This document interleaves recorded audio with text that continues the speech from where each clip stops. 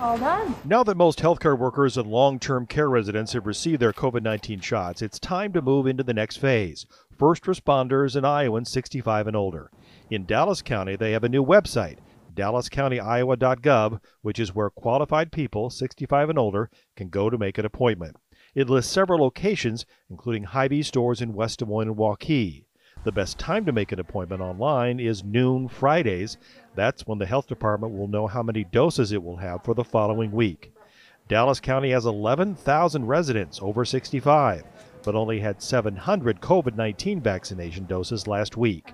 One bit of advice: if you are not comfortable using an internet, now might be a good opportunity for you to connect with a trusted family member, a grandson, or a fellow church member, somebody you can count on, because there are more and more occasions where you need to be able to go online and do something. Story County is taking a different approach for its 12,000 residents 65 and older.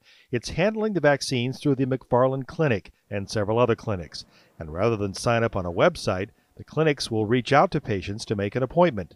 If you have no relationship with McFarland Clinic, you can call the Story County Health Department.